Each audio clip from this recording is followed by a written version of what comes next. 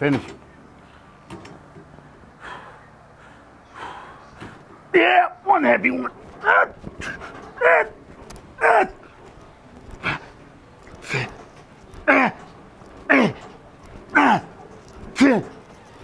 Come on.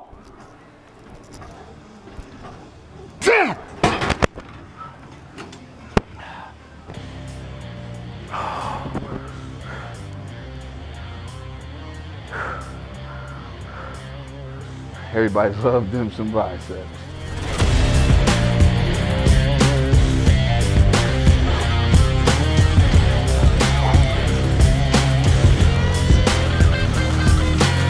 Today was arm day for me. And sometimes there's a misconception that, you know, arms are just there for us to walk around and, you know, look good or, you know, get gawked at because you got big arms, 20-inch arms, 22-inch arms, 24-inch arms. You know, that's all our goals, you know, as kids. And that's all we think about, you know, as growing up, is when we get in the gym and training arms, is you want to make them look good. You want to make them look good.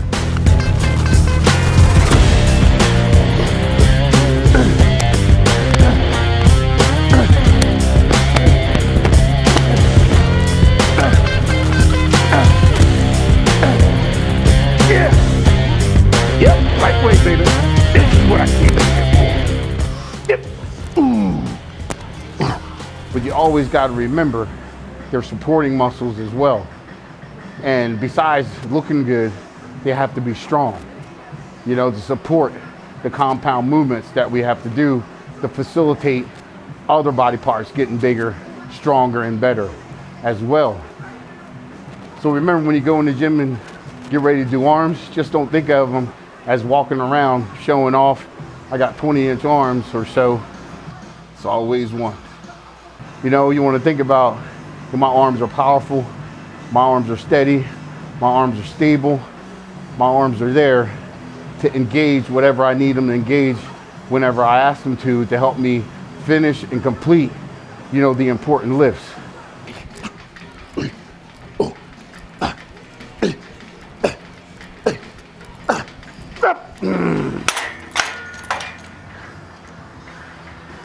Oh my God, it's definitely a pump.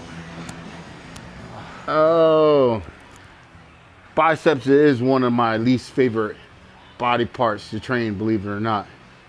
For some reason, as soon as I start, I feel a pain right in the middle and it never relieves.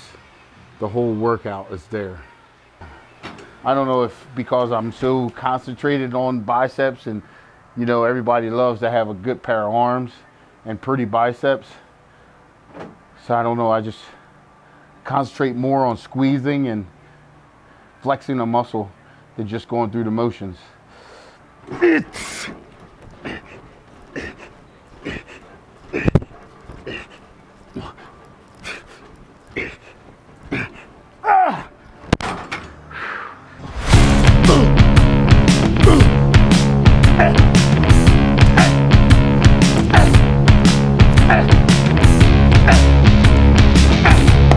On the spider curls, you got to make sure that you stay in control and that you do the rep, not use momentum to do it for you. So you want to make sure you place the bar down and you place it up each time, not get this momentum swing going.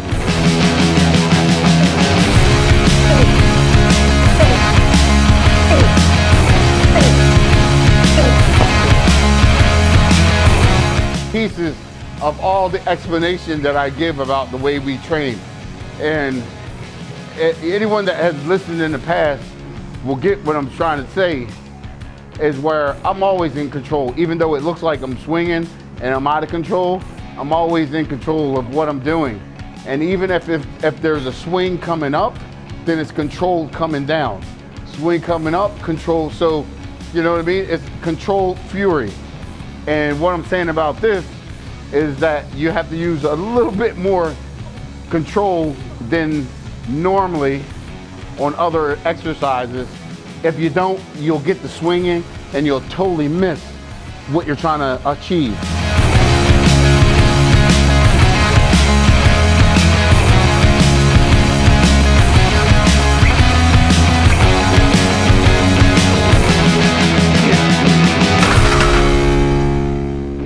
learned this when I was really small from my brother.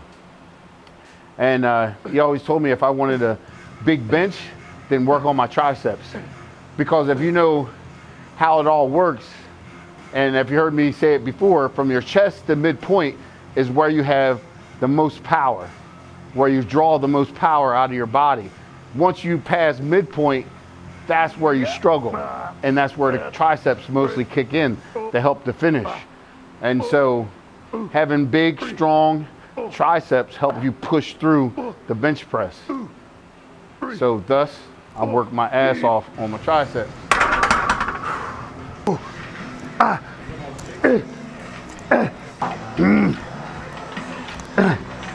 7, 8,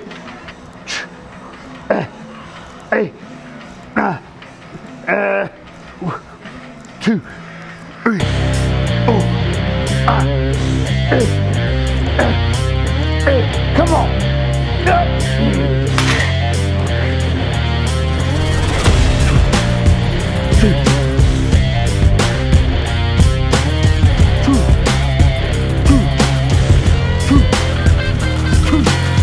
You know, you want to think about my arms are powerful, my arms are steady, my arms are stable, my arms are there to engage whatever I need them to engage whenever I ask them to help me finish and complete, you know, the important lifts.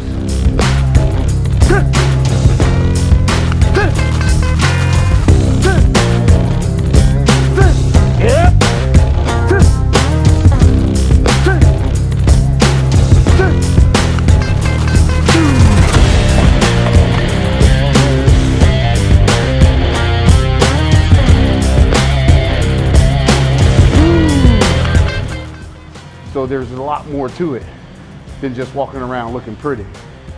But I sure do like it. See you next time.